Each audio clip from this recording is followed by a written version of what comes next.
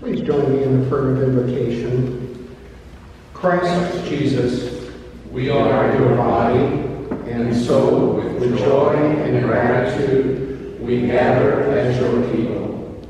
You have crafted many parts to that body, given each of us particular gifts, and you call us to use them in building up our community in this place. Some of us know well the gifts you have entrusted to us. Others of us still wonder what our gifts might be. Some of us have seen our gifts change as we have grown and changed. Others have felt the constancy of a gift as a lifelong friend.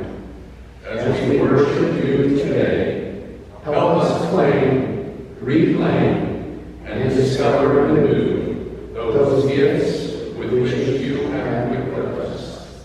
Amen. Please be seated.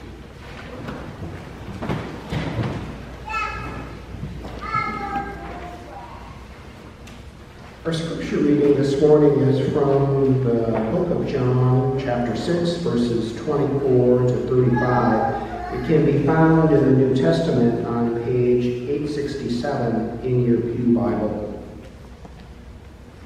May we now open ourselves up to God's grace by listening to the scriptures with our heart, mind, body, and soul. Hear our scripture for today. So when the crowd saw that neither Jesus nor his disciples were there, they themselves got into the boats and went to Capernaum looking for Jesus. When they found him on the other side of the lake, they said to him, "Rabbi, when did you come here?" Jesus answered them, "Very truly I tell you, you are looking for me, not because you saw signs, but because you ate your fill of the loaves. Do not work for the bread that perishes, but for the food that endures for eternal life, which the Son of God will give you. For it is on him that God the Creator has set his seal." Then they said to him, "What must we do to perform the works of God?" Jesus answered them, "This is the work of God, that you believe in him whom he has sent." So they said to him, "What sign are you going to give us then, so that we may see it and believe you?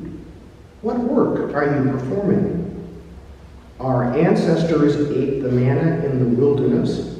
As it is written, he gave them bread from heaven to eat."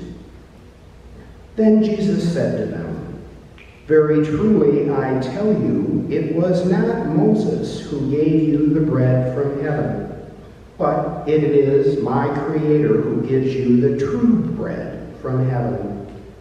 For the bread of God is that which comes down from heaven and gives life to the world." They said to him, "Sir, give us this bread always." Jesus said to them, "I am the bread of life. Whoever comes to me will never be hungry, and whosoever believes in me will never be thirsty.